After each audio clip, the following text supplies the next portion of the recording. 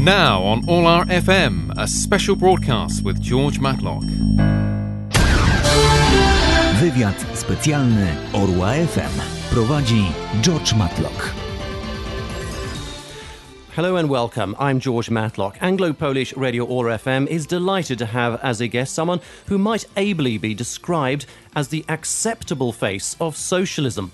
He served in Labour's shadow cabinet from 1986 to 94 and even stood for the Labour Party leadership in 1992 to succeed Neil Kinnock. Disagreement over the European Union led our guest to resign John Smith's shadow cabinet. He then quit as an MP on the 17th of May 1994 to return to his homeland, New Zealand. A former TV journalist, our guest has also been a director of TV broadcaster TVNZ and has written a book. This month in the UK for the Labour Party conference, he has found a few minutes from his busy schedule to join listeners. A man who has fought against privilege most of his life. I hope he will forgive me for saying that it is a privilege to have him on air here. Bryan Gould, hello and welcome. Yes, good morning. Well, it's great to have you here, and on this reasonably sunny day, I'm glad that you were also able to capture some of the best weather we had in about 10 years back in July on a holiday to the UK. I wanted to get something cleared up right away, though, if I may. You left British politics about 5 days after the Labour leader John Smith tragically died of a massive heart attack in '94. Why didn't you stay on to try for the leadership again? Well, that's a very good question, and of course many people have noticed that conjunction of events. But of course I had announced in the February of 1994 that I was going to go back to New Zealand to take up a job as the Vice-Chancellor or President of a university there. And it would have been a bit difficult, I think, for me to suddenly say in May, following the very tragic death of John Smith, I'm going to change my mind now.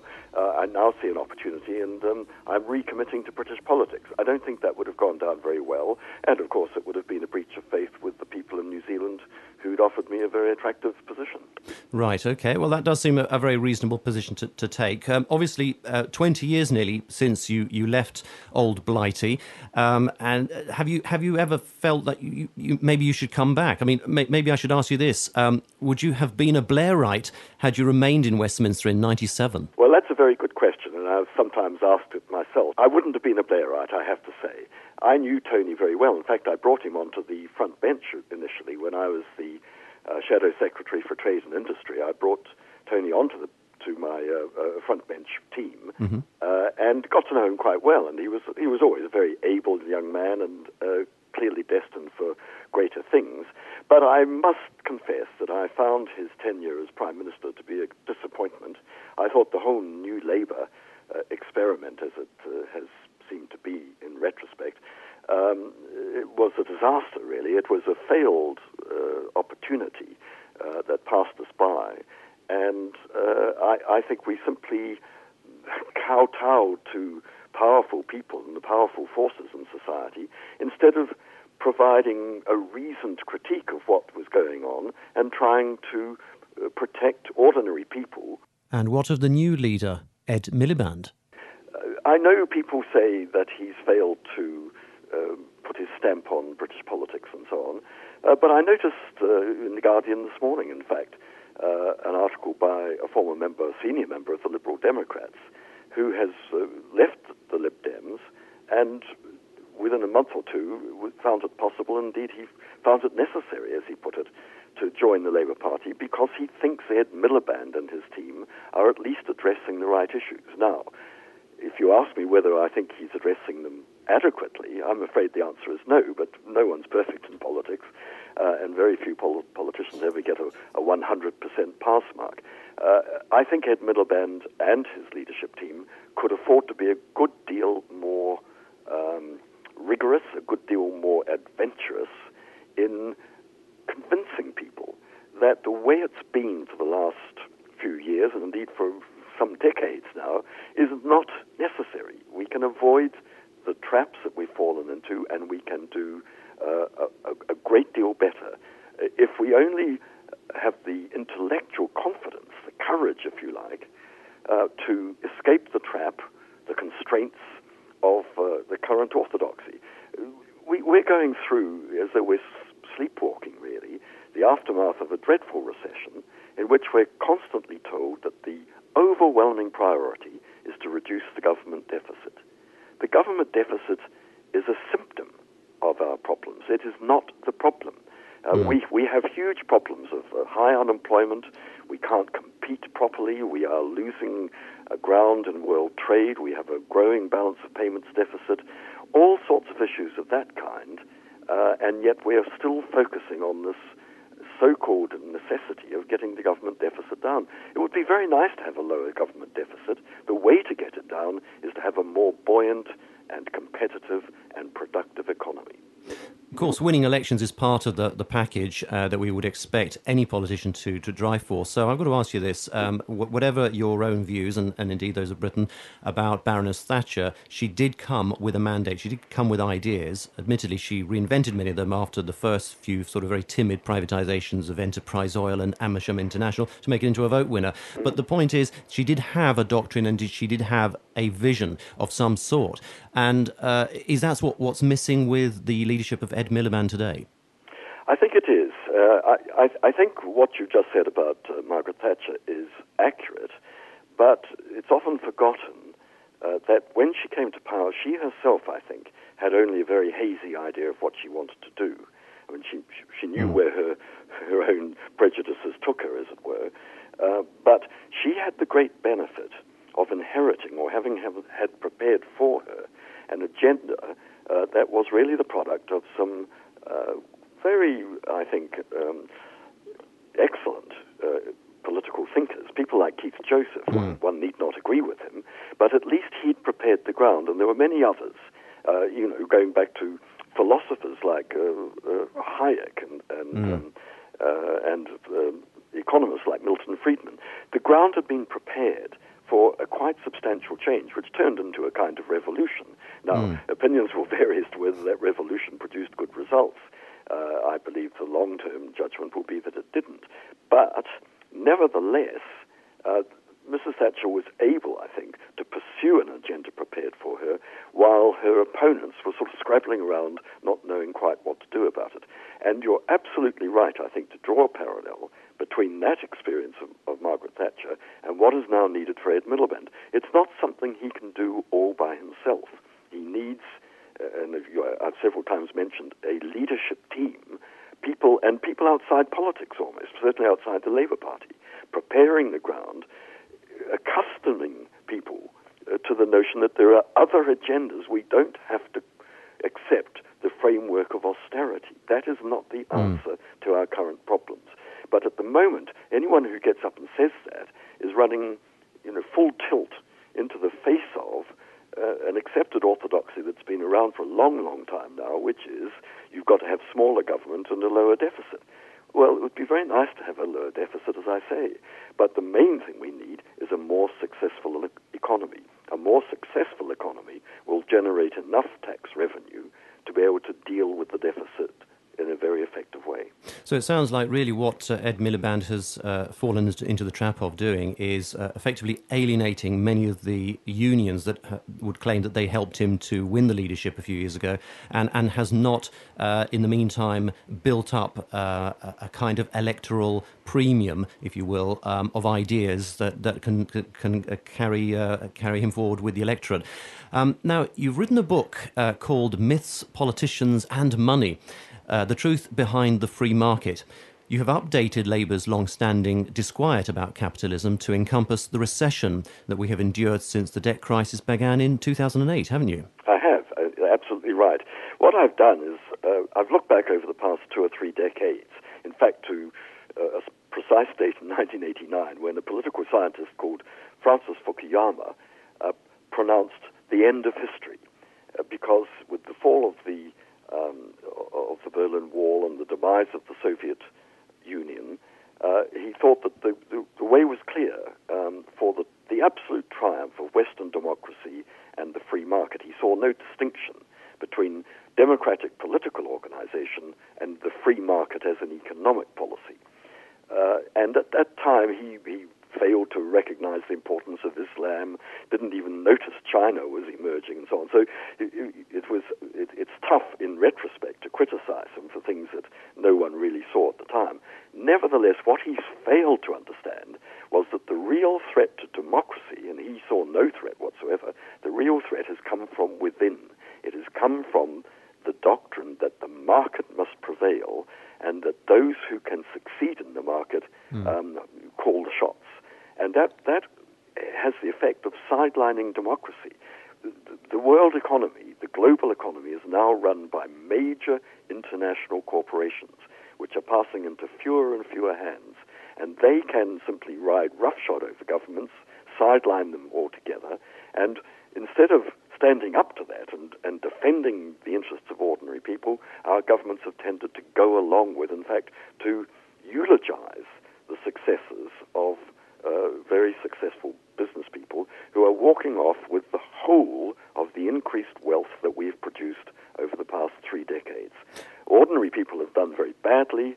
Very, very wealthy people have captured all the new wealth. Do you feel then that US President Barack Obama's market reforms in 2010 should have been taken completely out of the hands of those who allowed America to fall victim to such a highly leveraged system that then brought the house down in 2007? Well, that's again a very good question, because paradoxically, although most people today have been convinced quite wrongly that the recession was created by bad economic policies on the part of governments, the real problem, the global financial crisis, was, as you suggest, created by irresponsible banking.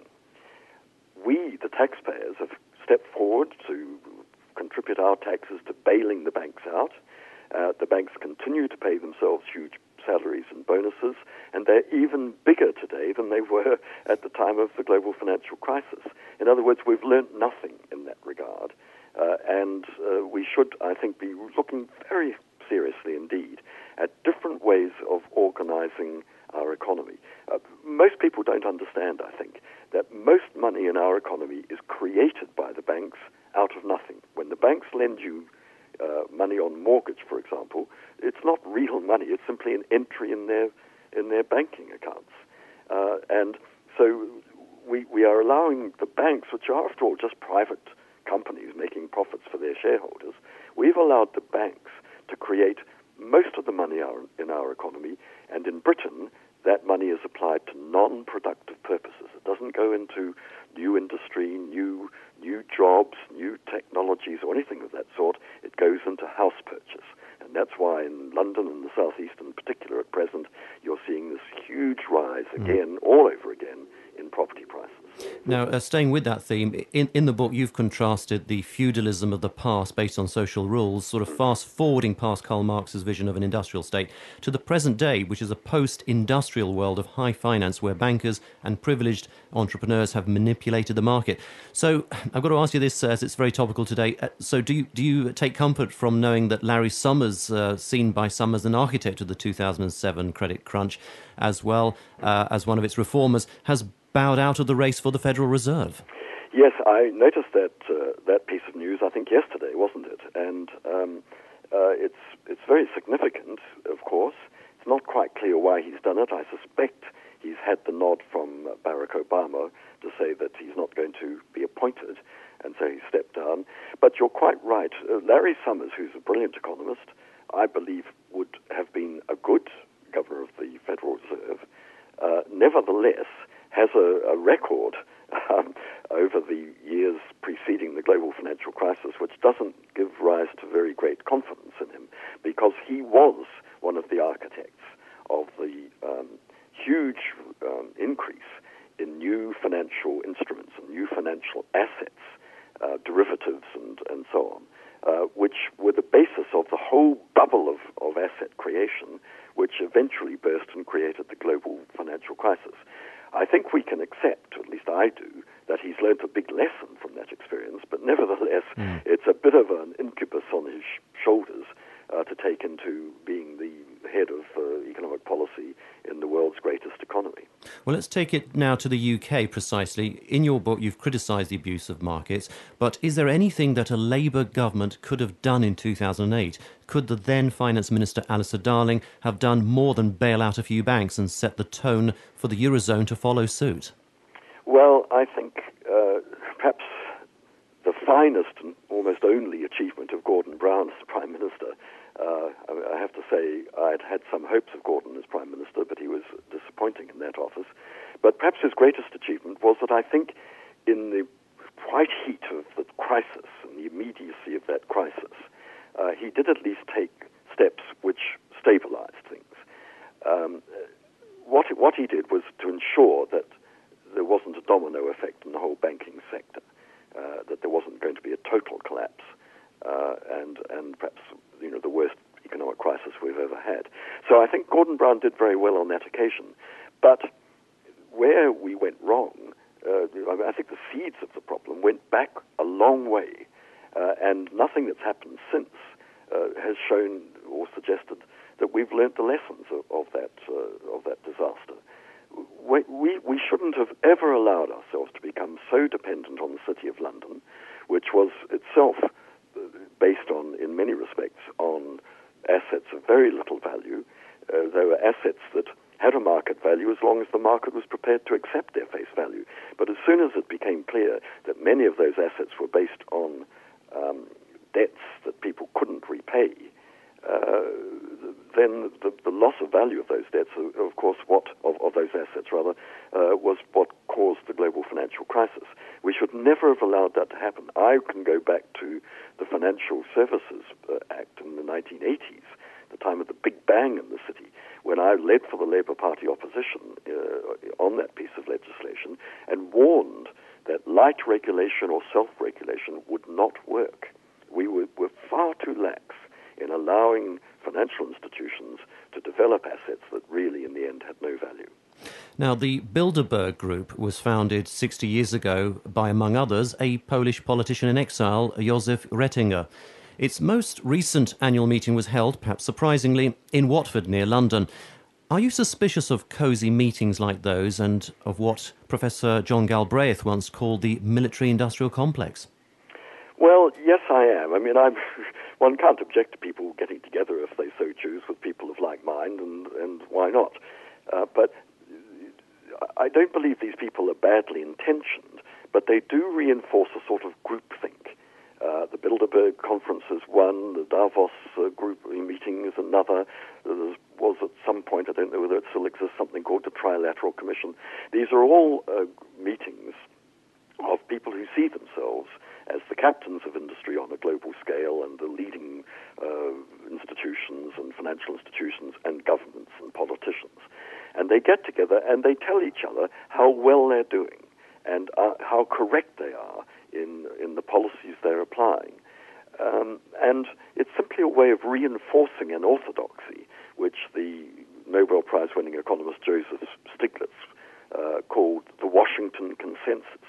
And that is the notion that markets must prevail, that governments must have very limited input, that the only task of economic policy is to control inflation, that once you have stabilized the value of your currency, you shouldn't ever look at questions like competitiveness and so on, you should stabilize the currency and then let business get on with it. It's the notion that businessmen know best and that everything has a price. And those, I think, are the doctrines that have very seriously led us astray. So to the extent that the Bilderberg group has reinforced that, then I think it's regrettable. But you can't blame the participants. They have a nice time, no doubt. In Watford. Now, Poland has been one of the countries that I suppose you could say almost would describe this whole crisis as pretty much foreign to them. The banks had hardly any exposure to Wall Street in 2007, and lenders have always been very astute to prevent, a local bubble from building up. Yes.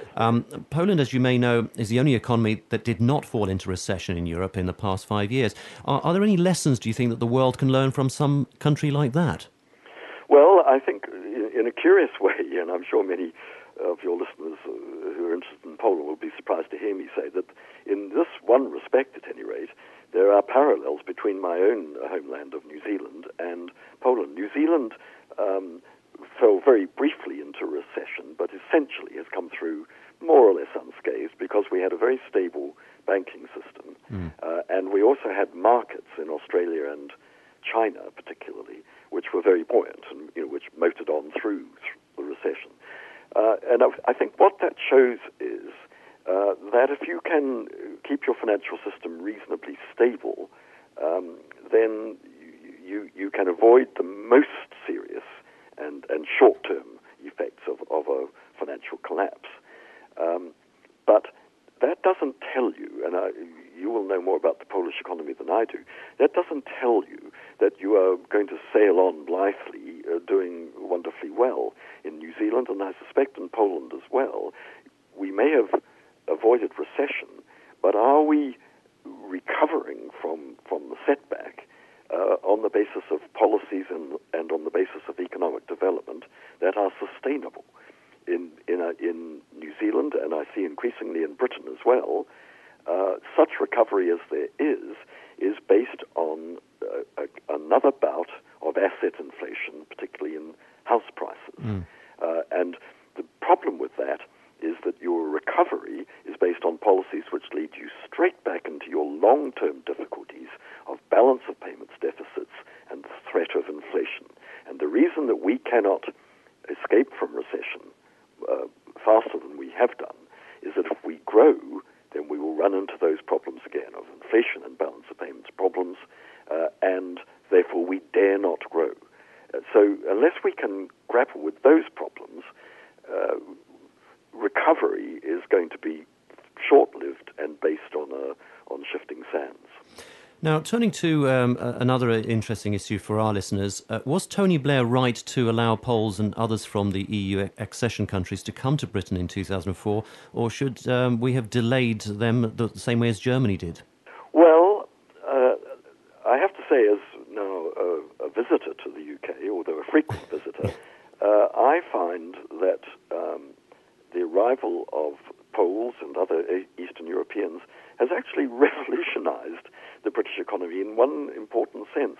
It has become a much more consumer-oriented economy. There was a time 10, 15 years ago when the British economy was run very much in the interest of producers rather than consumers.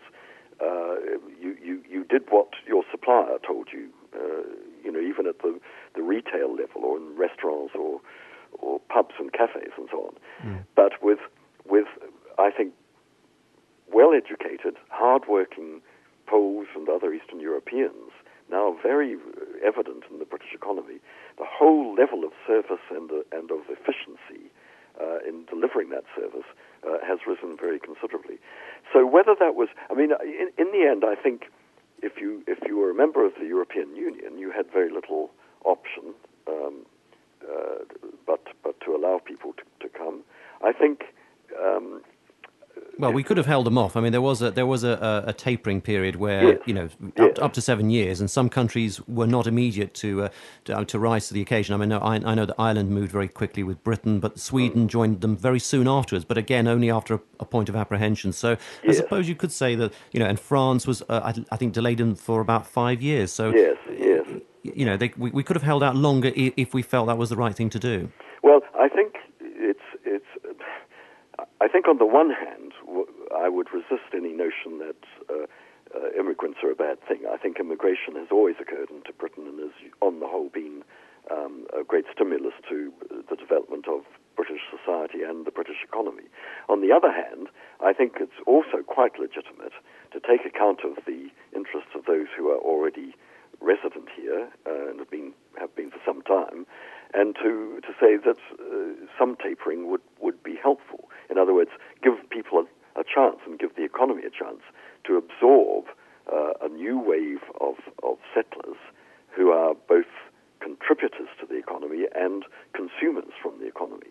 An economy that is accepting a certain rate of immigration tends to do very well because it's a stimulus to economic activity and so on.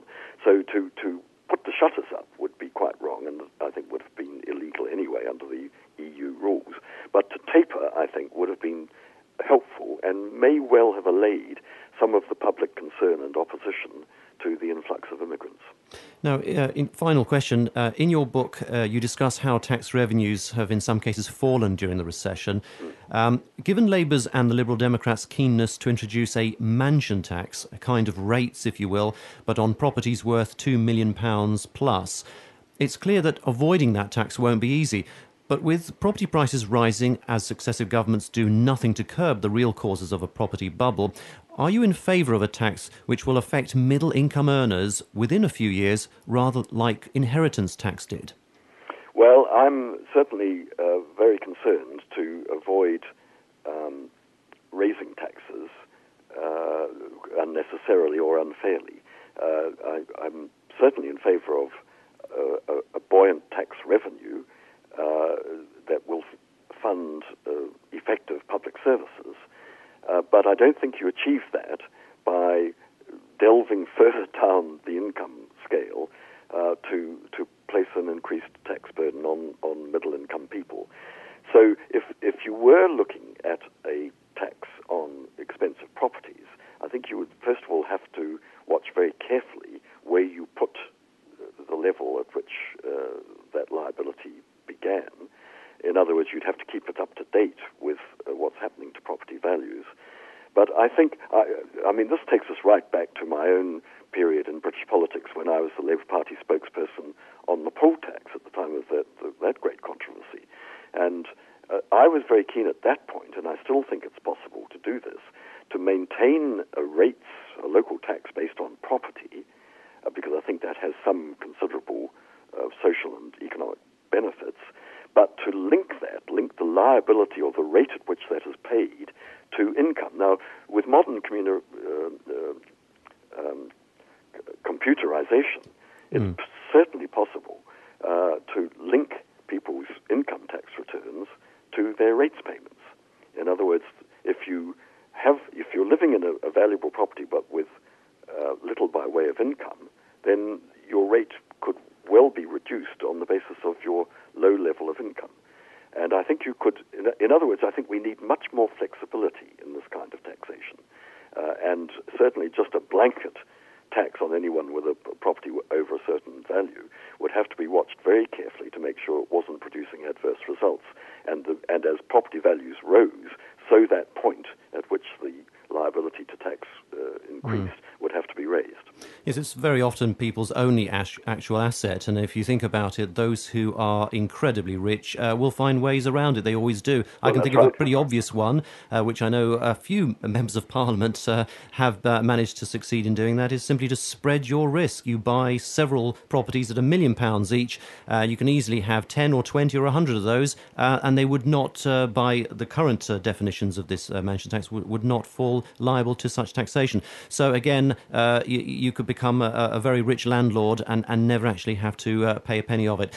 Considerable things to think about. And now the book Myths, Politicians and Money is published by Palgrave Macmillan and is out now. Bryan Gould, it's been a pleasure to speak with you on OAR FM. Thank you very much.